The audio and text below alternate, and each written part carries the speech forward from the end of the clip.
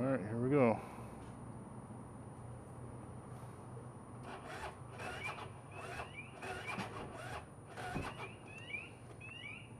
Of course.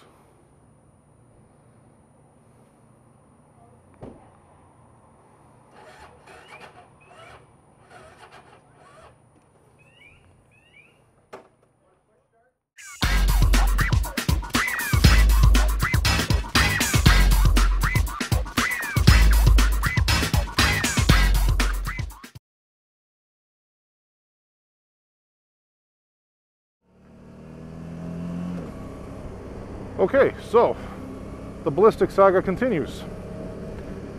As I said in my other video, the other night I was out for a little bit and went to start the bike and she wouldn't turn over. And it looked like the voltage on my battery had dropped quite a bit. Basically, well, I was able to get the bike to start. The Ballistic's kind of weird. In cold weather, if you keep trying to crank it, eventually the battery warms up and it'll start the bike. That's the way they're designed, right? But this wasn't a particularly cold night. It was still like, I don't know, 14, 15 degrees out. But just the battery had drained or something. Now I thought maybe, okay, because I was charging some stuff off the bike. I was charging a cell phone, but not even for that long though, right? And it's a cell phone. How much is it going to drain a motorcycle battery? Anyways, I figured, okay, maybe I just miscalculated. I drained the battery a bit too much. So, got the bike running, went for a nice long ride, got home, thought everything was cool. But yeah, the next morning, my alarm key fob, which I said before, it shows the voltage, was giving me a low battery warning. Okay, that's not good. So again, whatever, I figured, well, maybe I just didn't get out long enough to really charge the battery the night before. So, took it out, rode around, really tried to rev the bike, which I'm still kind of trying to do tonight now. And when I got home, key fob showed 13.8 volts. I'm like, okay, that's good. That's where it should be. But then I checked it again not even 5 minutes later, and it was like 13.2 volts. That's too much of a drop. I waited another 5 minutes, checked it again, and it was like 12.4. Okay, that's not good.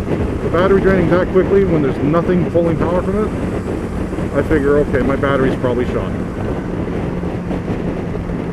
So this morning, a friend of mine comes over and I go to check the bike, and sure enough, the battery is so low it doesn't even want to crank.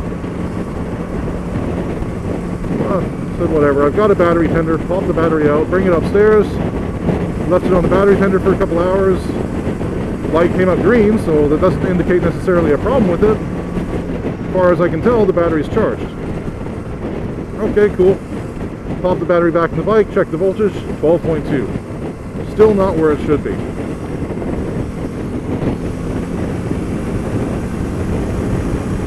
So at this point I said, okay, well, you know what?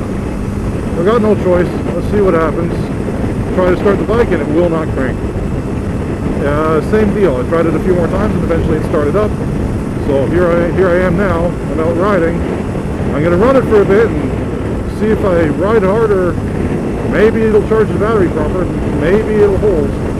But I'm pretty sure what's happened is that at least one of the cells in my Ballistic battery has failed. Now if that's the case, there's nothing I can do really. Ballistic does have a warranty on their batteries. The problem with that is you've got to send in the battery first, have them analyze it, and if they deem that it is indeed defective, they'll authorize you to get a discount on a replacement battery. Not a complete replacement, but a discount. Now the problem with that is, I'm not going to go without a bike for however long it takes.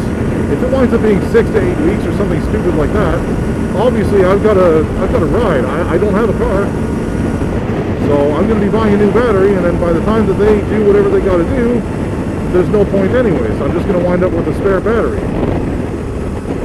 I guess that's better than nothing, but it's just a pain in the ass. Now, I'm going to say a few people did tell me they had similar experiences, and I read online about people whose batteries just suddenly died. I figured, whatever, you know, it's probably just a one-off thing. but I am the guy that this kind of shit usually happens to. If there's a way for something to fail in a stupid and sudden way, I'm usually the one that it happens to. Oh fuck, I didn't realize how quick I'm going. But yeah, so I'm gonna give it another go tonight. I'm gonna see what the battery reads tomorrow. If the battery's low again, I guess I'm going for a new battery. I'll keep you guys posted. And I guess that's it for the moment, guys. Tech Ninja out. Ride safe, ride smart, and maybe don't buy Ballistic. Alright guys, later.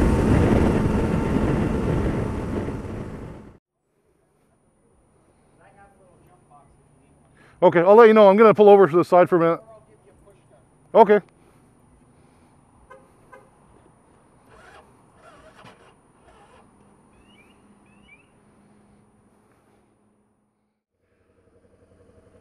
So yeah, my battery's fucked. Just filled up gas and pretty much the bike would not start afterwards. Had a nice guy here that, oh, that's a one-way. Had a nice guy here that was willing to give me a bump start or a boost. He actually, man, the luck I've had lately.